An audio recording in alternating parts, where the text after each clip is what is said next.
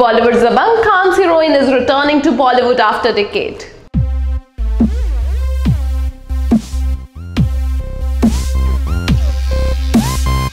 Yes guys, do you remember Bhumika Chawla? We will make you remind her.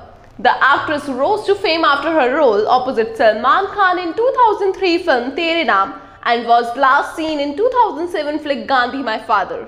Bhumika made her acting debut in the Telugu film Vscoop in 2000 and thereafter seen in Kannada, Malayali, Tamil and Telugu films. After 8 years of long break, Bhumika is all set to face the glamorous limelight of Bollywood.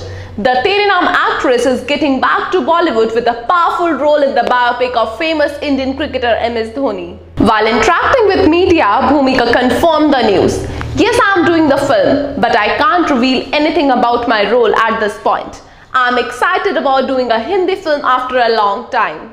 The film also cast Sushant Singh Rajput, Anupam Kher, Kiara Advani, Fawad Khan, John Abraham, Gautam Gulati alongside others in the lead roles. The film titled as MS Dhoni The Untold Story, directed by Neeraj Pandey, and the release date is yet to be finalized. Don't forget to subscribe for more sizzling videos.